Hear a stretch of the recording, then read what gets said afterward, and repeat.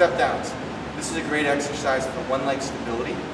It's a precursor to one leg squats, rear foot elevated split squats, pistol squats. This helps to target vastus medialis oblique, which is the inside muscle on the quad, the inside towards the knee, that gets targeted at terminal knee extension when you're fully standing up. And it targets the glute medius, the outside of the hip of the stance leg.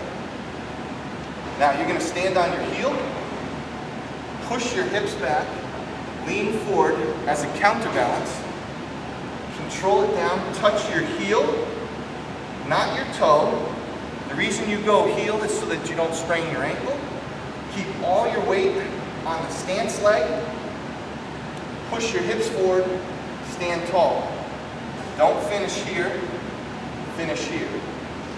Push your hips back, reach forward, touch your heel, push your hips forward, stand tall.